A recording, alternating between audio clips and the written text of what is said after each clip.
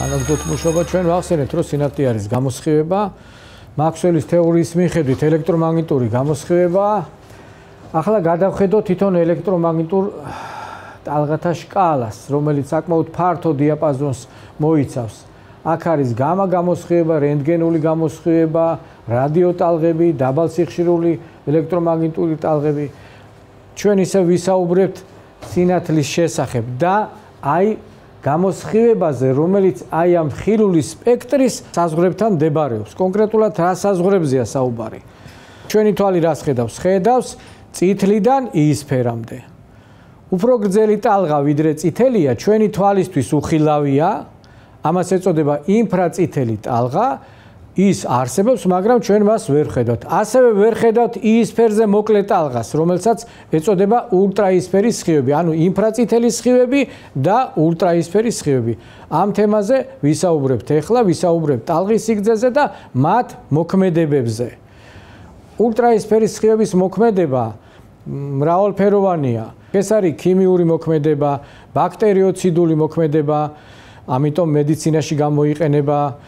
ასევე გამოიყენება ულტრაიისფერის სხივების თემა კრიმინალისტიკაში, იმიტომ რომ მალუმენესცირებელი მოქმედება აქვს მაგას.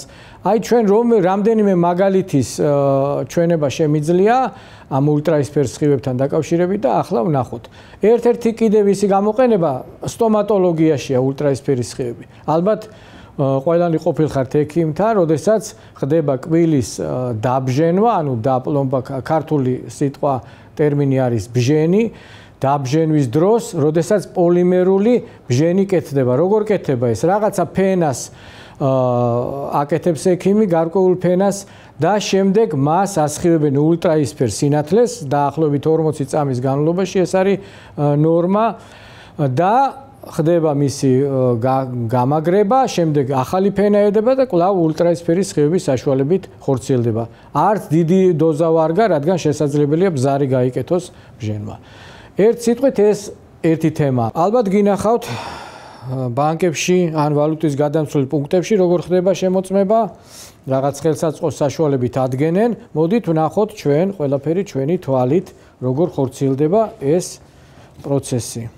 აი 10 ლარიანი ბანკნოტი ავიღოთ და არაფერი არ ჩანს, როგორც ხედავთ ზედ. ახლა მივანათებ ულტრაიისფერ სხივებს და აგერ გამოჩნდა უხილავი ადგილი 10-10-იანი. მე მგონი კარგად ჩანს. აი როგორც კი მოაცილებ, მაშინ ეკრება. აქედან არ ეკლაზე მოქმედებს მხოლოდ და მხოლოდ.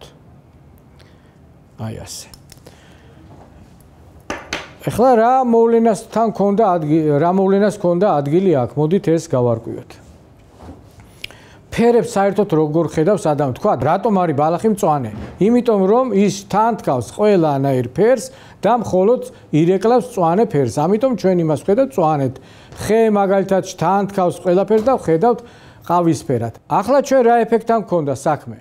აი ამ ბანკნოტს აქ ის ციფრი, რომელიც ჩვენ დავინახეთ, ეს არის სპეციალური საღებავი, ეწოდება ფლუორესცენტული საღებავი, რომელსაც აქვს შემდეგი თვისება. ის თან თქავს ულტრაიისფერ სხივებს და გარდაქმნის მათ ხილულ დიაპაზონში და ჩვენთვის ის ხილული ჩდება, ანუ ენერგია შთანთქა და გარდაქმნა ის ხილულ დიაპაზონში. შესაძლებელია ეს ფერი იყოს მწვანე, ყვითელი და ასე შემდეგ, მაგრამ ეს უკვე დამოკიდებულია იმ ნივთიერებაზე. როგორი ფერისას დავინახავთ ჩვენ. თავარია რომ ეს გარდაქმნას ახორციელებს, ის შთანთქავს ენერგიას, ულტრაიისფერი სხივების ენერგიას და გარდაქმნის ხილულ სპექტრად. ეს საკითხი კრიმინალისტიკაშიც არის დანერგილი და კიდევ მრავალი გამოყენება აქვს ულტრაიისფერ სხივებს საწარმოებშიც და სამრეწველო ობიექტებში. ეხლა ინფრაწითელი სხივები რაღა არის? ულტრაიისფერზე ასე თუ ისე მაგალითები მოვიყანეთ. ეს ეგრეთ წოდებული თბური გამოსხივებაა. მას ასხივებს ყველა თბილი ობიექტი, მაგალითად მზე, თუნდაც ნატურა, რომელიც ჩვენ ვარვარების ნატურა, რომელიც გვაქვს სახლში. ხო, რას აკეთებს ის? სინათლესთან ერთად სითბოსაც გამოასხივებს. წესით ეს არ არის კარგი, იმიტომ რომ მარგი ქმედების კოეფიციენტი ცუდი აქვს იმ შემთხვევაში, რომ ჩვენ ნატურა იმისთვის გვინდა, რომ სინათლისთვის და არა გასათბობად, მაგრამ ძალიან დიდი ენერგია იხარჯება სწორედ ამ ინფრაწითელი სხივების გამოსასხივებლად. ამიტომ დღეს გადავედით ისეთ ნატურებზე, როგორიც არის შუგდიოდიანი ნატურები, სადაც მხოლოდ გამოსხივება ხდება. ეს არ ნიშნავს, რომ ჩვენ არ გვჭირდება გათბობა. ეს მეორე თემაა გამათბობლებში, რასაკვირველი ინფრაწითელი სხივები გამოიყენება და ისინი გამოიყენება მაგალითად საცხობებში, ასევე ხილის საშრობ აპარატებში, სადაც ხდება ხილის გაშრობა ამ მეთოდით და ბოლოს და ბოლოს ის გამოიყენება საყოფაცხოვრებო ტექნიკაში. ჩვენს ბინებში ინფრაწითელი გამომსხივებლები, ეს არის ჩვენი დისტანციური პულტები, რითაც ჩვენ მართავთ ტელევიზორებს, რითაც მართავთ ჩვენ DVD-ს, კონდიციონერებს და ასე შემდეგ. მოდით ჯერ სანამ გადავალთ ამ იმის დემონსტრირებაზე, როგორ გამოვიყენოთ ინფრაწითელი სხივები, ერთი-ორი სიტყვას ვიტყვი, როგორ აღმოაჩინეს ეს სხივები. იოჰან ჰერშელმა ასეთი მეცნიერი იყო, რომელიც ატარებდა ექსპერიმენტს ასეთნაირად, პრიზმა რო სინათლეს სპექტრად დაშლის, ამაზე ჩვენ არაერთხელ ვისაუბრეთ და რაში მდგომარეობდა მისი ცდები. თერმომეტრებს ათავსებდა ყველანაირ ფერთან დამოუკიდებელი თერმომეტრი განალაგა მან. და როდესაც მან მოათავსა თერმომეტრი წითელი სხივის ახლო მდებარე ადგილას, ყველაზე დიდი ტემპერატურა სწორედ აქ მიიღო. ასე დაამრიგად, ასე აღმოაჩინეს ეს სხივები, რომელსაც თბური სხივები უწოდეს თავიდან და შემდეგ დაერქვა ინფრაწითელი სხივები. ყველაზე მთავარი, ადამიანიც ასხივებს ინფრაწითელ სხივებს, იმიტომ რომ თბილები ვართ, სანამ ცოცხლები ვართ, ხო? და ამაზე არის დამყარებული დღეს თერმოსკრინინგი, რომელსაც ჩვენ ვიყენებთ მოცემულ მომენტში, ასე ხშირად, რას წარმოადგენს? ინფრაწითელი მიმღებია, როდესაც ნახევარ გამტარებზე გადავალთ, ამას ძალიან დეტალებში აგიხსნით. ინფრაწითელი მიმღები, რომელიც ღებულობს ლინზის საშუალებით ამ ადამიანის მიერ გამოსხივებულ სხივებს, შემდეგ მიკროპროცესორი ამას ამუშავებს და დისპლეიზე გადადის ციფრულ ფორმატში. ანუ ციფრებში ვხედავთ ის რა ტემპერატურაც აქვს ადამიანს აი ამ ხელსაწყოს საშუალებით. რაც შეეხება ციფრულ ტექნოლოგიას, ერთი გაკვეთილი უნდა დავუთმო აუცილებლად, იმიტომ რომ საიდან ჩდება ეს ციფრები? ჩვენ აი ამ ეპოქაში ვართ, სახლში გვაქვს ციფრული თერმომეტრები, ციფრული სასწორები და არასდროს არ დავფიქრებულად საიდან ჩდება ეს ციფრი. აი რა განაპირობებს ამას, ამიტომ ეს თემა იქნება განხილული ცალკე. მოცემულ მომენტში ამას დავჯერდეთ. დავუბრუნდეთ ახლა იმ თემას, რაზედაც წეღან შევჩერდი, კონკრეტულად ინფრაწითელი სხივების გამოყენებას ჩვენს საყოფაცხოვრებო ტექნიკაში. რას წარმოადგენს ჩვენი დისტანციური პულტი? ინფრაწითელი სხივების გამომსხივებელია აქ და ტელევიზორებს, კონდიციონერებს აქვთ ინფრაწითელი სხივების მიმღები. აი აქედან გამოდის კოდირებული ინფრაწითელი სიგნალი, ხა მე დავანათებ აი ამ მიმღებს, რომელიც მაგიდაზე მაქვს და გამოჩნდა, როგორც ხედავთ, კოდირებული სიგნალი, თითოეულ კლავიშს თავისი კოდი აქვს. იმის მიხედვით რა გვინდა ხმის აწევა, გვინდა არხზე, სხვადასხვა არხზე გადართვა თუ კონდიციონერზე ტემპერატურის მომატება ან დაკლება, აი ამ კოდირებული სიგნალის გაშიფრის შედეგად მიმღები ასრულებს იმ ბრძანებას, რაც ჩვენ მოვისურვეთ. რატომ მაინც და მაინც ინფრაწითელი სხივები გამოიყენება? არ შეიძლება და იგივე გაკეთებულიყო ხილული სხივებით? რა მნიშვნელობა კოდირებულ სიგნალს გავუშვებდით და ასევე ირეაგირებდა ის მიმღები. საქმე რაში არის? პირველი, ყველაზე მთავარი მომენტი, რომ ხილული სხივები გამოიწვევდა ბევრ ხელშეშლას. მიმღებს, ხილული სხივების მიმღებს ის აერეოდა მაგალითად შემთხვევით სინათლე ოთახში აინ თუ ამ ფანჯიდან შემოსული სხივი, ან კიდევ სხვა რაიმე თვითონვე ტელევიზორის სინათლის წყაროს წარმოადგენს და აი ამდენ სხივებში მან უნდა გამოარჩიოს ის, რომელიც მას ბრძანების სახით ესაუბრება. ეს იგივეა, წარმოვიდგინოთ ხალხმრავალ დარბაზში, უამრავი ხალხია და ყველა ყაყანებს და მიდი და გაიგე ვირას ლაპარაკობს, მაგრამ აი ვიღაცას შემთხვევით თქვათ, მამალი უჭირავს ხელში და იმ მამალმა რომ დაიყილოს, იმ წუთებზე გამოარჩევ ამ ქაოსიდან იმ განსხვავებულს, ხო? ასევე აქვს თავის დიაპაზონი აქვს ამ ინფრაწითელ სხივებს, რომელიც ხილული სხივებისთვის მიუწვდომელია და ეს ერთი. მეორე მთავარი მომენტი, ტალღის სიგრძის გამო მაგალითს მოვიყვან. რატომ არის საფრთხის მაუწყებელი ფერი, თუნდაც ჩუქნიშნებზე წითელი? იმიტომ რომ ყველაზე გრძელი ტალღა მას აქვს, ყველაზე ნაკლებად ის გარდატყდება და შესაბამისად შორიდან ყველაზე უკეთესად ვრცელდება დიდ მანძილებზე. ინფრაწითელ სხივებს რა კი უფრო გრძელი ტალღა აქვს, ისინი უკეთესად ვრცელდებიან, ნაკლებად გარდატყდებიან და ძალიან მცირე ენერგია სჭირდება იმისათვის, რომ განახორციელოს იგივე, რასაც გავაკეთებდით ხილული სხივების საშუალებით.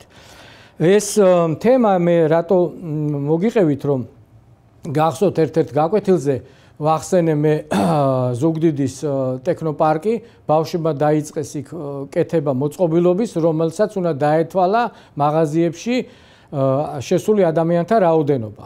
მათ ეს პროექტი დაიწყეს ხილული სხივების საშუალებით და პრობლემები შეექმნათ იმის გამო, რომ რაც ვახსენე, გარეშე სინათლემ არასტაბილური გახადა მოწყობილობის მოქმედება.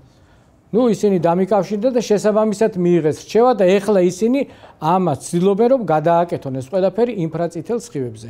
ესა ძალიან კარგია, იმიტომ რომ არ არსებობს გაყვანილი გზა, შენ თვითონვე უნდა შეცდომაც მოგივიდეს და კარგად გაერკვე ყველაფერში, როდესაც სიახლეს ქმნი.